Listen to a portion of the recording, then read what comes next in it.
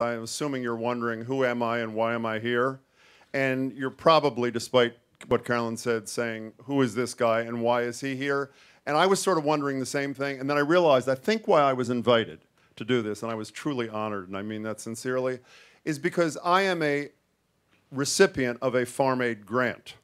Now, I don't mean the kind of recipient like where those checks come and Willie Nelson's signature is on the bottom. I'm not likely to be a farmer at any time. I'm sort of a city boy, and that's never going to change.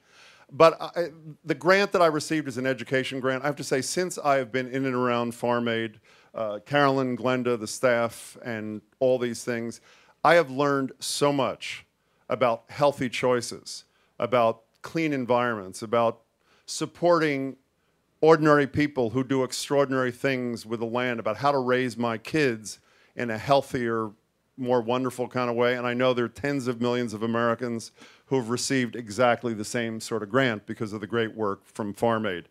Now, the one thing I didn't need to learn from Farm Aid was the importance of voting.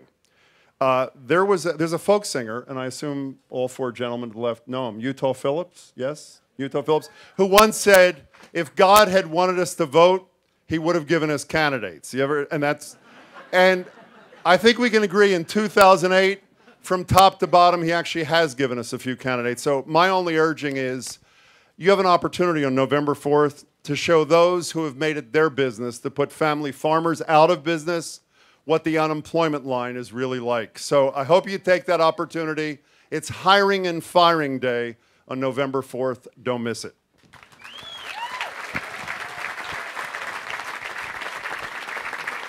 Nearly 40 years ago,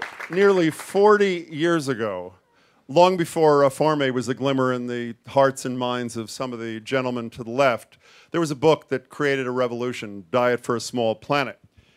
In Nostradamus-like fashion, the woman who wrote it predicted our current food and hunger crisis. The New York Times recently said that that book and the new one, which I'm holding, Getting a Grip, Clarity, Creativity, and Courage in a World Gone Mad, were must-reads for our next president. How good does that sound? For our next president. I think you're with me on that. Frances Moore Lappé was also recently named one of Gourmet Magazine's 25 people who changed food in America.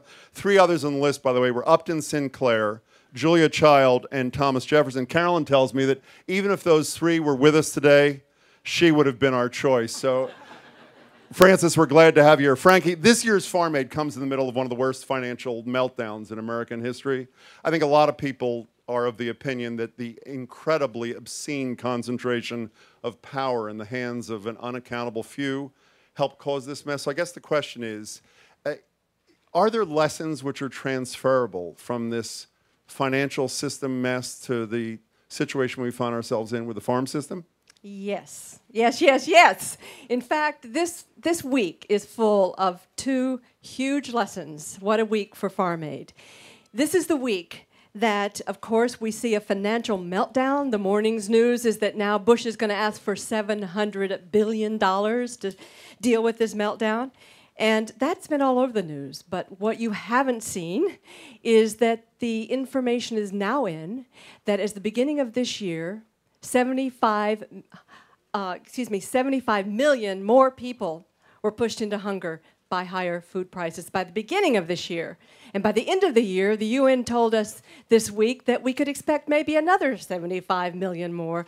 That's 150 million hungry people in a world with enough food to make us all plump. So there are huge lessons here, huge lessons. And this is the wake-up call that I think that Farm Aid is all about. There is no scarcity of food, but there is a huge scarcity. And that scarcity is of real democracy. And these two crises, increasing concentration and control of our economy and the world economy and our food, is the opposite of democracy, and it puts us all at risk. The biggest danger right now I call privately held government. What a concept, privately held government, that is the inevitable result of concentrated economic and political power that kills our common sense, common decision-making. I mean, when you think about it, what is democracy? It's everybody having a voice. And do you know anybody who would have said yes to these fatal disasters that we're now facing as a planet?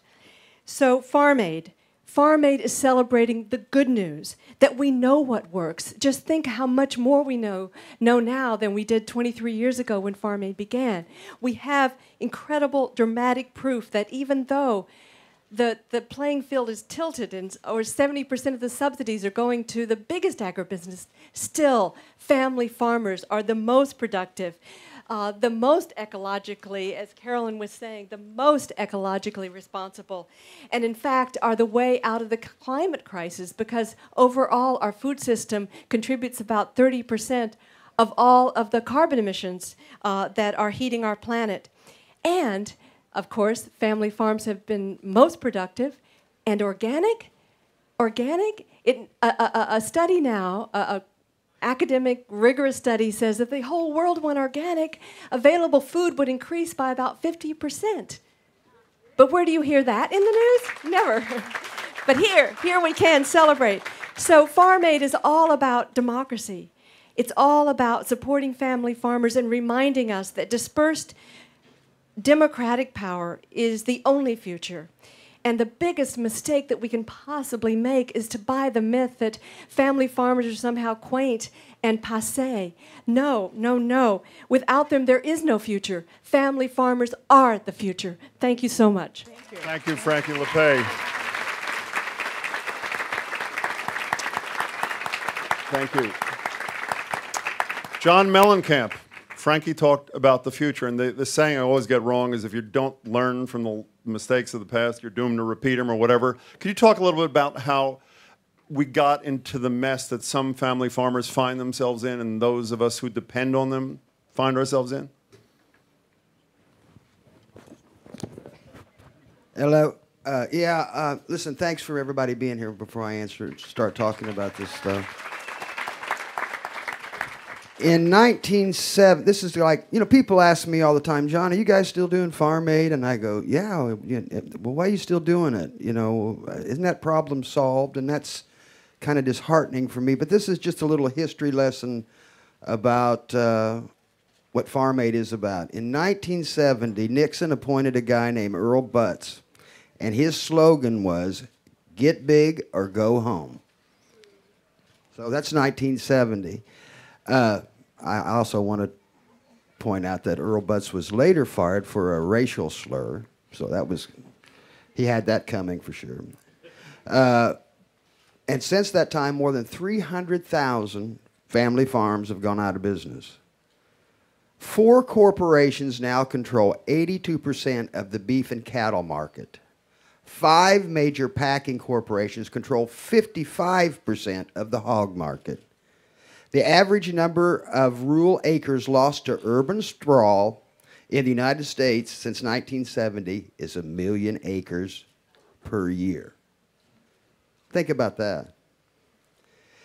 In the last decade, approximately $130 million has gone into the U.S. commodity payments, which includes corporations like crops like soy, corn, wheat, rice, beet, sugar, and peanuts.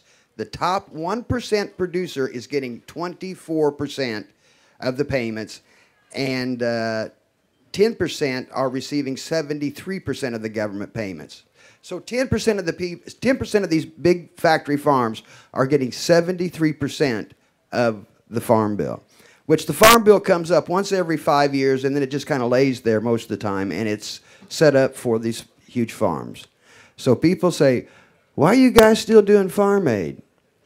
Here's why. Suicides have replaced equipment-related deaths as the #1 cause of family farm deaths.